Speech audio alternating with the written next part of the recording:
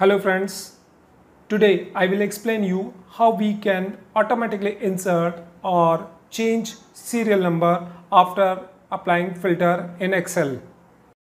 First we have to reset our Excel list by removing filter.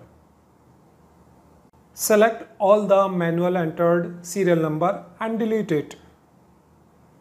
Type the following formula in cell, which is equal to subtotal bracket start 103 comma address of B2 column, which is B$2 colon B2, close the bracket and press the enter key.